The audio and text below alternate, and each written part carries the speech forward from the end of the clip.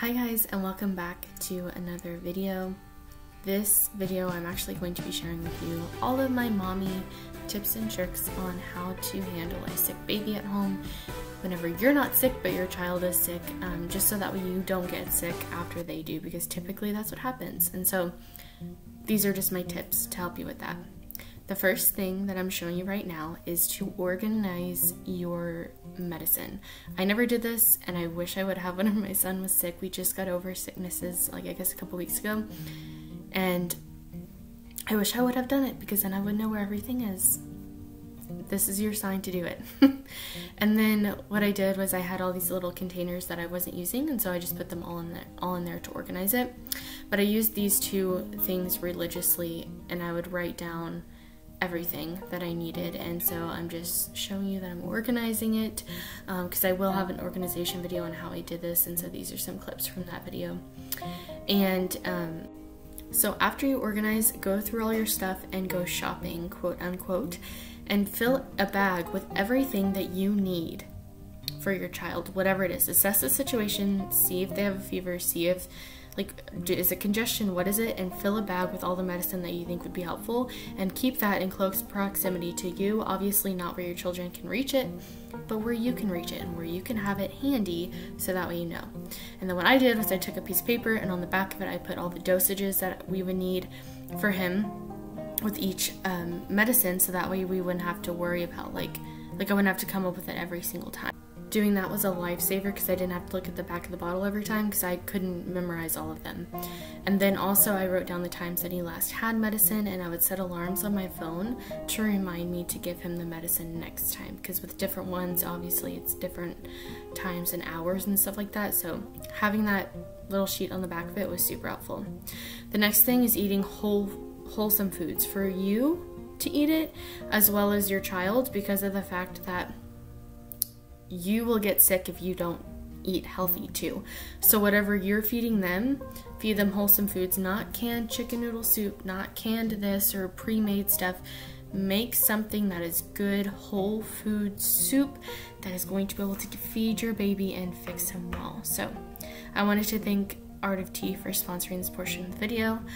What I'm doing right now is actually making the tea. I'm putting the loose leaf tea in this bag, as you can see, and it is all whole foods. It is amazing. I make my own tea, so I'm kind of a tea snob, but this tea is really good, and I've been drinking it every time during the winter, and it's incredible. So if you want to try it, I'll have a link down in the description box below for you to try. And thank you for Art of Tea for sponsoring this video. But what I'm doing is I'm just filling up my cup with the tea, and I'm going to let it set while I get the water ready. So then I pour the water in, and I'm going to allow this to steep for 8 to 10 minutes, and I'm just going to let it sit there with the tea bag for it to start to become tea. It is crucial that you take care of yourself by drinking and eating the same foods that you would give your son or your daughter during this time, because that way then it's reducing your risk of getting sick as well. So the next thing I have is water by your bed for you and your child to drink. You need to make sure that you're getting a lot of fluids in and your child is getting a lot of fluids in, because if you don't drink a lot of fluids, you're gonna get sick, and your child is most likely obviously already sick if you're watching this video.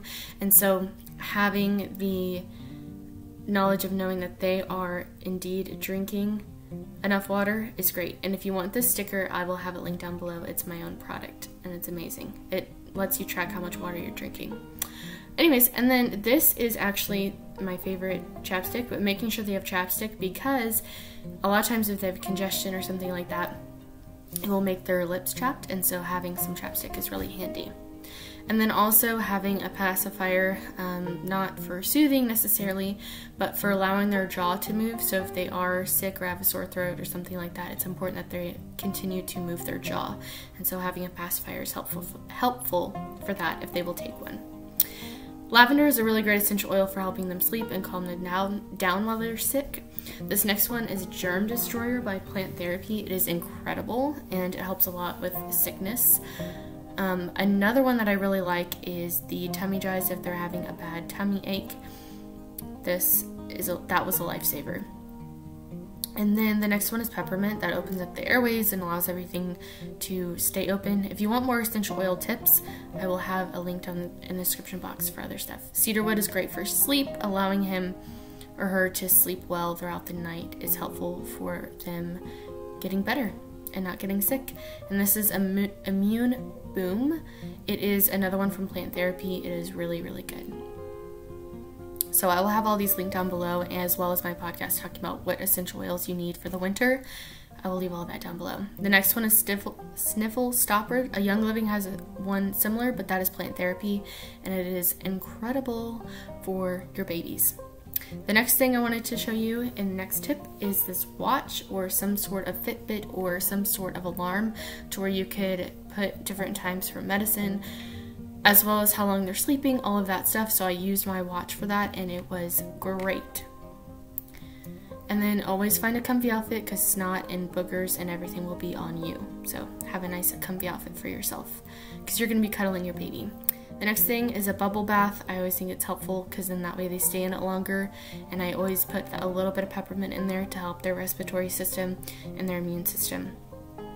And I don't put it in the bathtub, I put it around the bathtub in the shower, so that way it is a little bit better. But that is the bubble bath that we use. It's more natural, less toxic than the ones that you see in the store. This is much better, so I'll have a link for that too. And then I'll put a couple drops of that in the shower, not in the bathtub, and then I'll fill the bathtub with that soap and the water and allow him or her to just sit in there. And what that does is allow their respiratory system to open up with the steam, and having the peppermint to help them. Again, a couple drops will do you, don't do too much. The next thing is clean their toys in the bathroom, because sometimes that can harbor bacteria, and so just cleaning that up will also help make sure that everything stays clean and not harboring anything else. But giving them plenty of toys is also very helpful for allowing them to enjoy being in the bathtub and allowing them to sit for as long as they need to be able to give them the best chance at their respiratory system. And so that is what that is all about. And that's it. Thank you so much, guys, for watching this video. I hope that this was helpful for you and gave you some really good tips for you and your sick baby. And yeah, I'll talk to you guys in my next video. Bye.